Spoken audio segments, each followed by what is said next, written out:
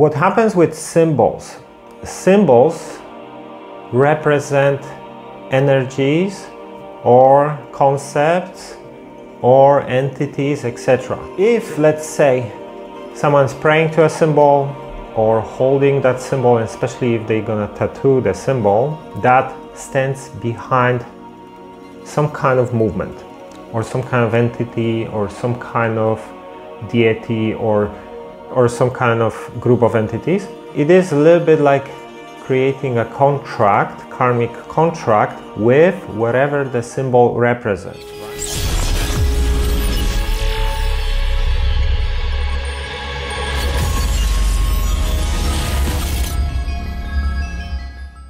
Hey, this is Mike Sygula from truetheory.com and welcome to another episode of True Spirituality.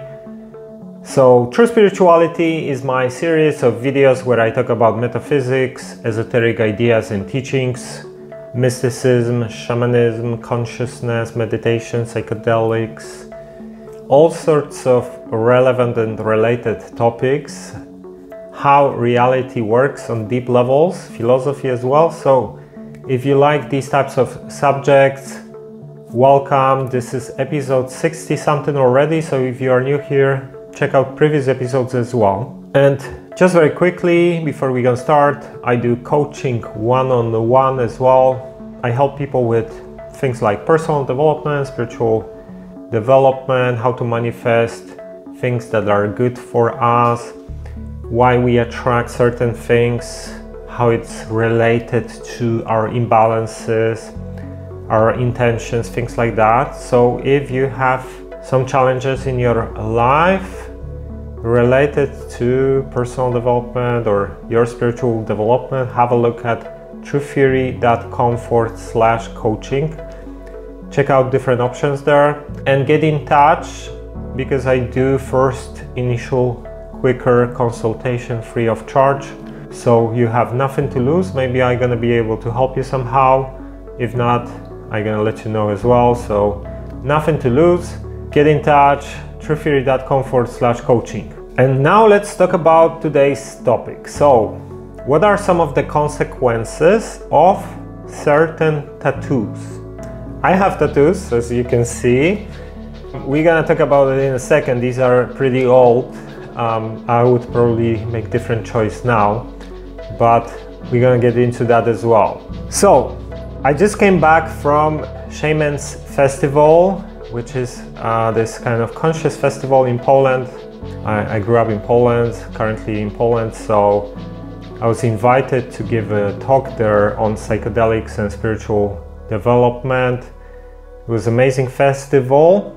I met loads of amazing people and I had really great deep conversations. It's like this non-alcoholic festival with music, with workshops and talks, a couple of days in nature. And one of the guys I met there, I just started to chat with a guy there who had this interesting tattoo.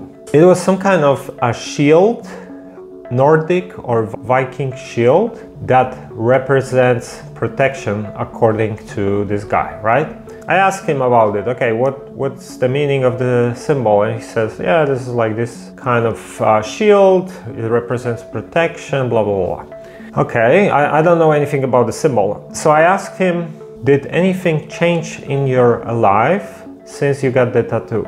And he was like, yeah, actually, yes. I just had it 3 months ago, something like that. I started going to these festivals. These are like conscious festivals, blah, blah, blah, no alcohol. And he said, you know, his spiritual evolution started happening or something like that. So we could say that since you got the tattoo, some kind of path started unfolding. And he said, yes. Okay. It seemed good, right? It seemed like this is a good path. Maybe it's connected with the symbol. Now, I cannot tell you if this is a good symbol or not, because I don't know much about it. I don't know the history, but I know a couple of things about tattooing symbols. And maybe the path is really good, maybe it's a really good symbol, but sometimes there is a payment for something, right?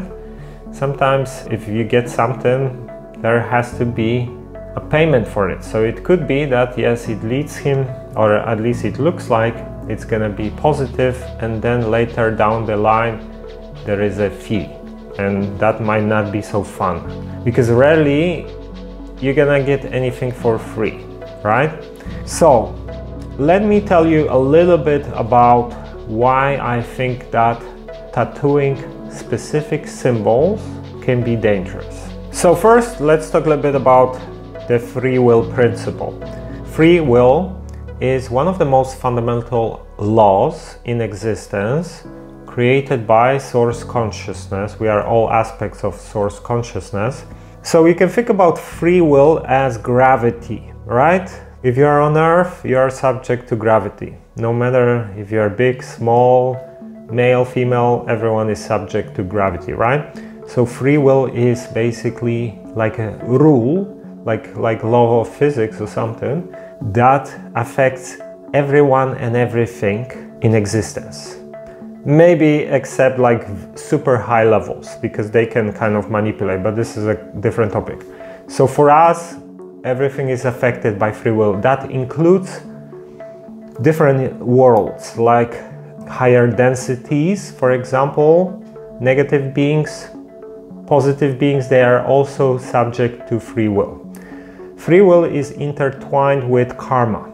So, for example, why free will? If there would be no rules like karma or free will, stronger could take advantage of the weaker one, for example, right? But if there are these rules, in a way you are protected to some extent, because the stronger cannot affect you unless you agreed to it, you desired it, or it's some kind of karma for something else you did somewhere else, right? So let's say we're making a deal. I'm gonna sell you this car, and you're gonna give me whatever, $10,000. You give me the car, let's say I didn't give you the money. This means that I broke the free will agreement here, and I deserve karma for it, right? So this is how karma is intertwined. Obviously, if you would ever sell a car to someone who would not pay, it's your karma probably as well, because this works both ways, right? And a lot of people might say, oh, my free will is violated every day. I definitely don't think this is true, because even the fact where you are now, what country, this is linked to your previous incarnations, because your life now is linked to some of your choices in the past, and even place where you were born, right? So whatever is going on in your environment is actually linked to some of the choices you made before, and sometimes before incarnation, right? So in a way, we are constantly operating within our own free will. Now, very often negative entities can only operate from feeding of some kind of suffering, etc., right?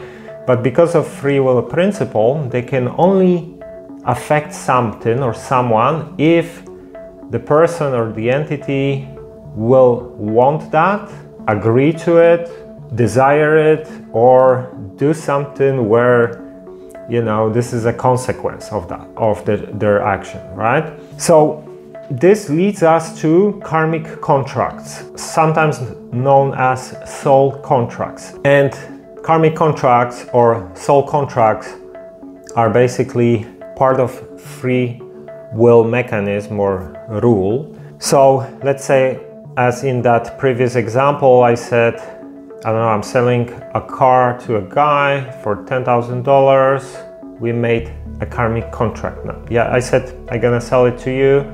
You said you agreed to the deal. That's it. We don't have to write anything down. There is an agreement already verbal, because both of us agreed, and we create karmic contract. And let's say if I don't deliver or you don't deliver, that means we are trying to break the contract, which gonna create karma, right, for one of us. And now everything in existence through eons works on karmic contracts. So for example, if you pray to some kind of entity, deity, whatever, you might actually open karmic contract, because you're not getting anything for free, right? Sometimes maybe if they're like super highly advanced beings, they don't want anything back, they want to help, because if they help, they get positive polarization, right? The more they help, the more good karma they build, and they can evolve even higher. So they wouldn't necessarily work with contracts. But for negative entities, this is definitely how they operate, because you know, they typically feed from some kind of suffering, things like that, and it's very hard to affect someone without their agreement or without some kind of deal. This is also the principle behind black magic, right? So someone does some kind of rituals, they might manifest or get something, but there is a contract here, and this person now needs to repay the fee to the entity behind. And sometimes it's not very obvious how it works, you know, maybe there's going to be an accident, maybe they're just going to be used to influence people in a negative way, and this is how they get their power, things like that. That's a little bit different story. So what happens with symbols? Symbols represent energies or concepts or entities, etc. So for example, in the past, we had sigils, which were these symbols that would represent deities or entities, right? Or let's say you call a name of an entity, like Jesus or whatever. You are calling the entity, right? With symbol, it is very similar, right? Because the symbol is a representation of the entity, or maybe a group of entities, maybe a whole movement, maybe a whole concept, right? So like the cross technically should represent Christianity, but I'm not 100% sure if this is a good symbol, because based on my understanding, especially with Catholic faith, this is a very much hijacked religion by the negative. So they try to put a lot of symbols so people pray to them, and then this is being used, the energy is being used, but this is a different topic. So if, let's say, someone's praying to a symbol or holding that symbol, and especially if they're gonna tattoo the symbol, that stands behind some kind of movement or some kind of entity or some kind of deity or some kind of group of entities. It is a little bit like creating a contract, karmic contract, with whatever the symbol represents, right? So negative symbols, like symbols representing you know who, really in a way might represent some kind of pact, some kind of contract, some kind of karmic or soul contract with the entity or the group of entities, right? So if a person tattoos a symbol that is linked to entity or group of entities, it creates a contract with these entities, right? And you know, the person didn't say what kind of deal it was, it just got a tattoo, but the entity is then gonna decide what's gonna be the deal, right? And this is really bad, because these very negative symbols, they basically allow the entities that are represented by the symbol to take whatever they want to take from the person, for example, right? So it could be that person gets a lot of power, a lot of money, whatever, but then this is gonna come in such a form that the entity is gonna feed off that. So this is why it is super important to be very careful what kind of tattoo you're gonna have, because the tattoo, if it has some specific symbols that are linked to some specific groups of entities or whatever movements, they are literally like signing a pact with that. Can it be cancelled, removed, revoked?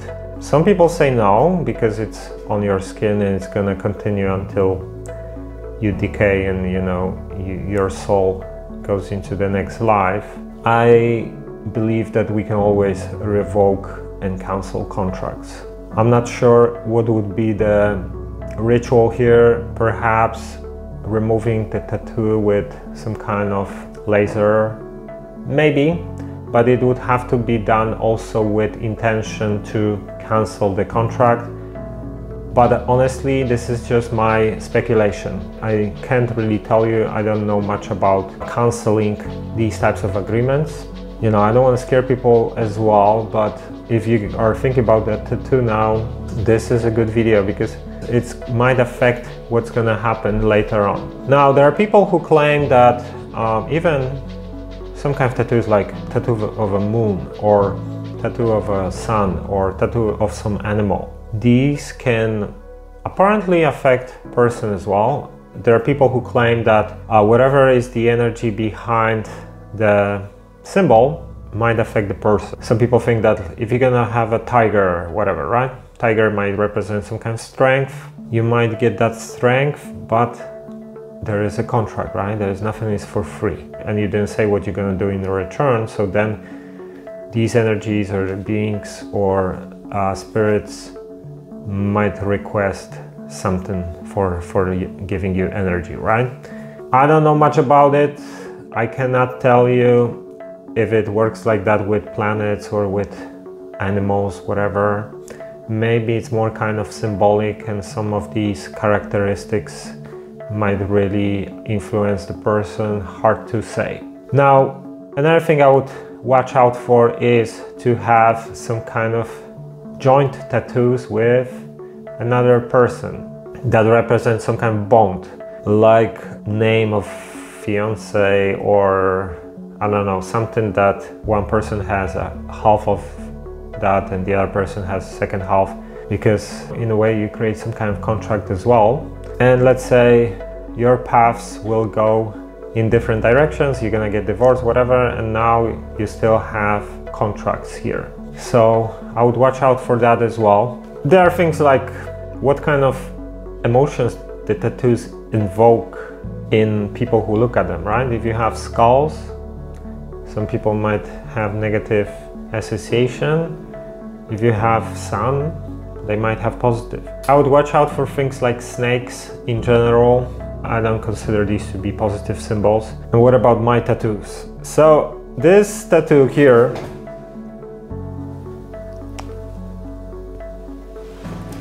and this one. So these are old tattoos, more than 10 years ago I've had them done. And the tattoo here represents gambling in a way, plus it has 7, which is my number in numerology. But the gambling aspect very much resembles my life, because in a way my life has been a gamble all the time, always living on the edge and things like that. So it became prophetic. Maybe it's linked to the tattoo, maybe that's my nature and it became a symbol of that. I don't know. I just picked that subconsciously years ago. Family, this is just something I always felt like family is important. This is the meaning. I don't think these are like really bad ones in a way, but now I would probably not have them. If I would have choice now, if I would have to do them again and know what I understand now. So again, not want to scare anyone off, but be careful, especially for some kind of symbols that have meanings, that are connected to something, because even if the symbol is said is good, is protective, a lot of negative entities, they are tricksters, right? So there is a lot of misinformation, especially in religion, right? People think they pray to this and they pray to something completely different. Or maybe the entity was a positive entity, whatever, 7,000 years ago or thousands of years ago, and now it's not anymore. And you know, person might get in contract with that. Actually, one more example of how tattoos might influence people. So, like I said, I just came back from this festival and I was giving a talk, and one of the girls there in the audience asked me about sleep paralysis. And I didn't get if it was this girl or her friend, but one of them basically has a problem with sleep paralysis. She says that's been like going on for months or something, and you know, it seems very scary. She's kind of like in between, can't wake up, can't fall asleep, something like that, right? And she was asking me if I think this might have to do with some kind of, you know, negative entities, whatever. Later on, I noticed that the girl who asked the question, I saw her back later on, and she had a full back with some really nasty looking demon on the back and some symbolism. And I felt like, wow, this is a really negatively looking symbol. And I'm not saying, I'm just speculating, but maybe it is connected to what she was talking about, because the symbol definitely didn't look good and the tattoo was really invoking very negative aspects. So maybe this is the contract I'm talking about, very probable. So hope this is useful, and before you're gonna get a tattoo, think twice and not to scare people off. I think overall tattoos are amazing artwork, but just be more conscious on what you're gonna put there. And you know, if you wanna work with me one-on-one, have a look at truetheory.com/coaching, get in touch. And if the video resonates, share it with others on social media, give it a like, let me know in the comments what do you think about what we said. And until next time.